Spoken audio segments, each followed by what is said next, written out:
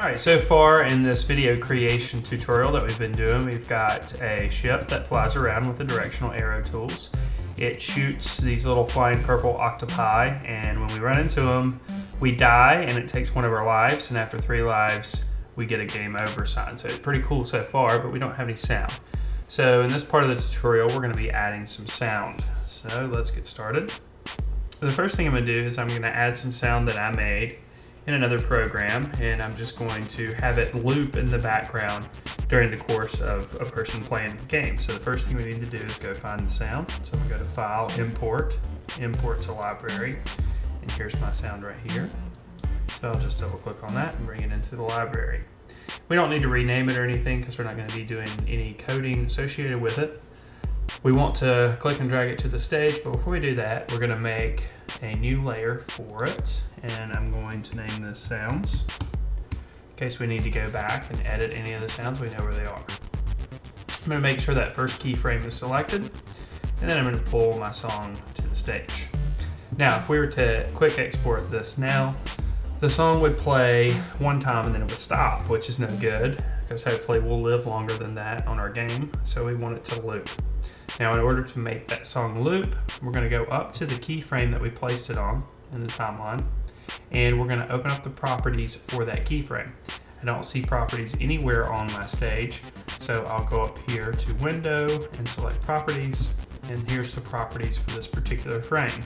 You can see that the sound that we put on there is already ascribed to it. Now, we don't want to sync the event with anything. Instead, we just want to, well, actually we want the event on that frame to loop. So that's our song. So we're going to loop that instead of just repeating once. Now when we play the music, it will loop. And just real quickly.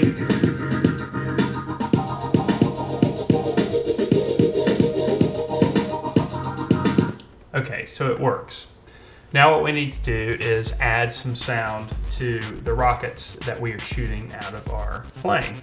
Now I've already opened up a library that's within Flash already. It's under Common Libraries, but let me close this and show you where to find it. If you go up to Window, you can scroll down to Common Libraries, and then there you have sounds. And there's a variety of different sounds that are already in Flash. Some of them are kind of weird. There's a broom sweeping the ground. Some of them are actually pretty interesting and useful, and we're going to use one of these sounds for this. I'm going to try to find it. I may have found it. Nope, that's not the right sound. Maybe this one. That kind of sounds a little bit like a rocket shooting out from the plane, so we're going to use this sound. Now, instead of dragging this sound to the stage, instead we need to drag it all the way over here to our library, okay? So we're going to go ahead and grab it and pull it all the way over to our library until we get the green around the outside of the library. We can drop it right there and scroll down, and there it is, okay? Now, in order for this to do what we want it to, we have to rename it. We can't just leave it Multimedia Internet CD-ROM Flash Sound. That's no good. So we'll right click on it and just select Rename. And we have to rename it to something very specific. We've already put our code in earlier in the tutorial to link this sound with the action of the bullet being shot from the plane.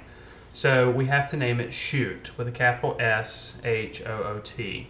Now that's not all we have to do. We also have to ascribe a linkage to it. So we have to right click on it and scroll down here to Properties, and then the properties for that sound comes up. Now we are exporting this sound for ActionScript, so we need to click that box and make sure the identifier says Shoot. Then we'll click OK, and we can test out what we've got.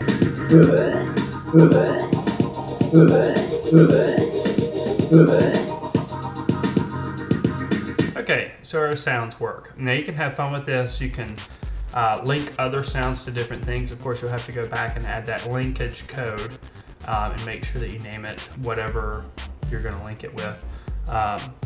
But pretty much we're ready to go to the next step.